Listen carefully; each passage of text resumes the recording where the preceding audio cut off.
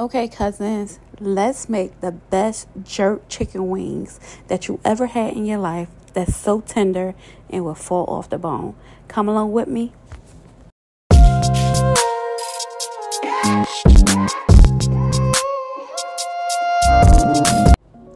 Now right here is all the ingredients I use.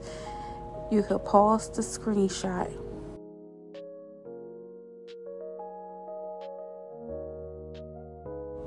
As you see right here, these are my frozen wings that I'm just going to start prepping. As y'all know, what I always say, clean those meats.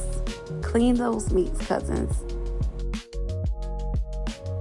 As you can see, I am pouring my spring water in here, a good 3 cups of spring water, and then I will be pouring a good 3 cups of distilled vinegar, and I will let that soak for a good 30 minutes.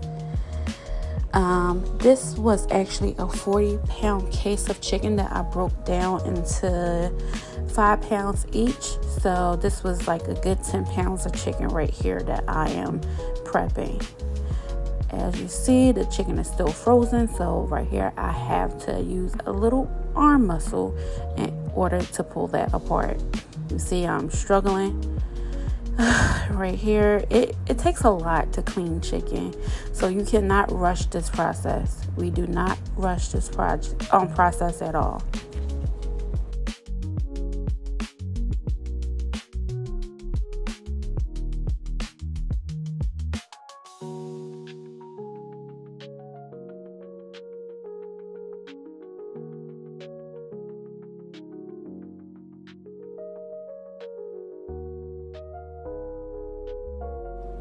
Now this is 30 minutes after it's soaked.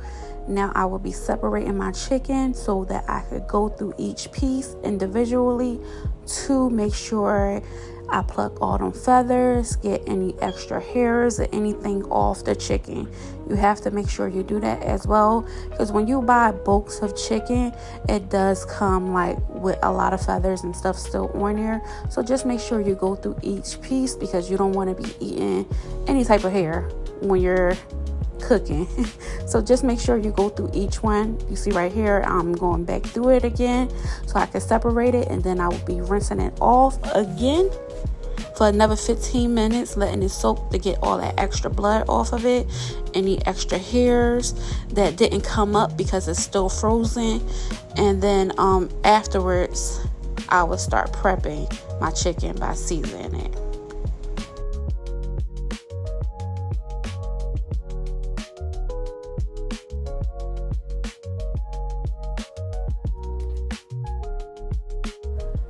Now that you see my chicken is like done to start getting seasoned, right here I will be seasoning my chicken with my own seasoning. As I tell y'all, I dig in my cabinets and I just get everything out of there so I won't have a bunch of bottles up in there.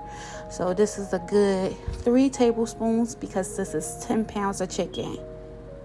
10 pounds. So y'all have to make sure y'all season this chicken really good. As y'all see, I seasoned the chicken and then I seasoned the bottle of the pan in order to put the chicken in there as well.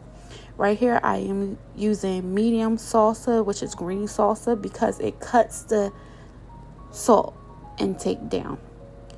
When you are using any type of jerk seasoning or sauce, it has a lot of salt in there, especially if it's not homemade.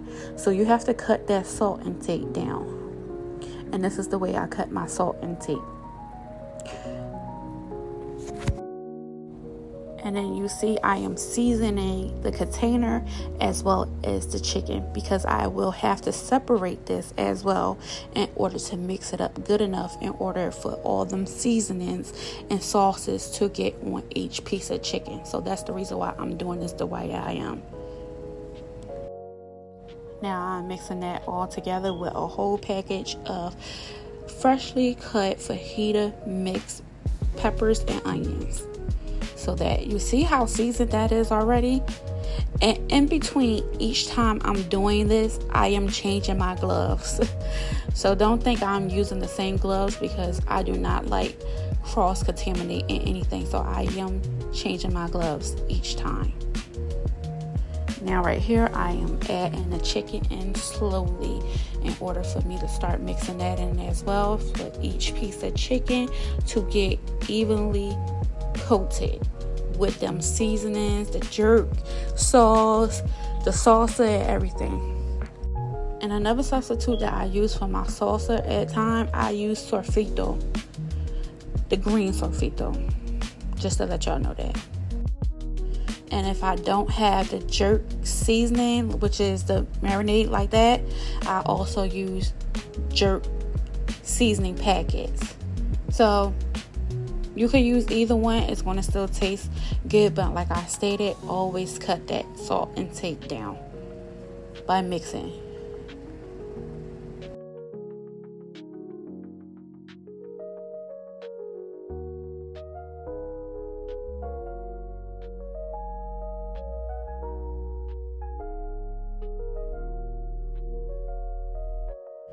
Now I will be placing it in my aluminum pans, separating it 5 pounds each in each pan in order for it to cook evenly all the way through. You cannot have too much chicken and try to cook it.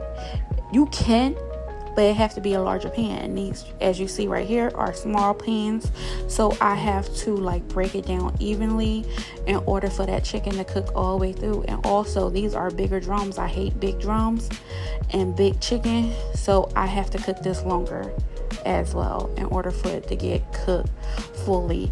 Altogether, me cooking this chicken, because I had it on preheat, I preheated my oven at 375. I cooked it for an hour the first time around, and then uncovered it, and then I cooked it again. I kept cooking it, not cooked it again. I kept cooking it on 375, uncovered for another hour, and then I turned it up to 400 and covered it again for an extra 30 minutes, and then I uncovered it for an extra 30 minutes. So altogether, I baked this chicken for 3 hours. You don't have to cook it that long. You really don't. But I like my chicken tender, like really tender. It has to be tender. Like, it has to be falling off the bone, especially if it's baked chicken. Now you see right here, it's like steaming hot. I will be using this broth for another meal of mine. So now I am dumping out that broth, and I'm going to save it because I'm going to use this for some Cornish hens. I'm going to put that video up too whenever I do make them. And I think I'll probably make them tomorrow, so that video will be up soon. Right here, they are out of the oven after the first hour. And like I said, you cook them until how tender that you want them. I like my baked chicken to be falling off the bone. And since this is bigger size chicken, and as I say, I don't like big chicken, so I have to cook this longer in order for it to fall off the bone. That's just a preference for me, and that's an ick of mine as well. I get freaked out by big chicken wings. And now that I'm mixing it all together, making sure, them seasonings get all on everything. Making sure that seasonings get on everything. And you see right here, it's breaking apart already. But also, I don't like soggy skin on my chicken. So that's another reason why I cook it so long. You see that's falling apart already? And after this came out of the oven the last 30 minutes, look how that's falling apart. When I say this was so tender. But I hope that y'all like, comment, and subscribe by now. Also, don't forget to let me know how y'all like this video, if I should be doing more videos like this. Now the chicken is completely done. I hope y'all enjoyed this recipe. I hope that y'all join the family. And also, thank y'all for joining. See y'all later, cousins. Bye.